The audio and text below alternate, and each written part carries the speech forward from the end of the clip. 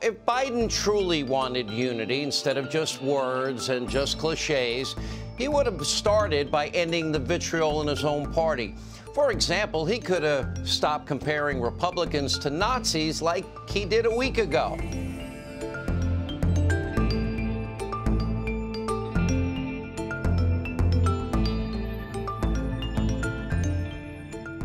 To overcome these challenges, to restore the soul and secure the future of America, requires so much more than words.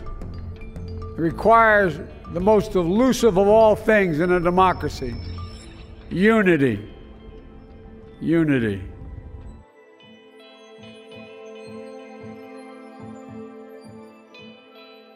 It's this entire team around him who are radicals, who believe if they could exterminate the Republicans, that would be one way to get to unity. President Biden is immediately doing things that will likely frustrate the 74 million Americans who voted for now former President Donald Trump. And yet at the same time, you have President Joe Biden during his inaugural address really stressing unity. Much of it is thinly veiled innuendo, calling us white supremacists, calling us racist, calling us every name in the book, calling us people who don't tell the truth. You can say you want unity, but you cannot pretend a liberal democratic agenda is the American priority.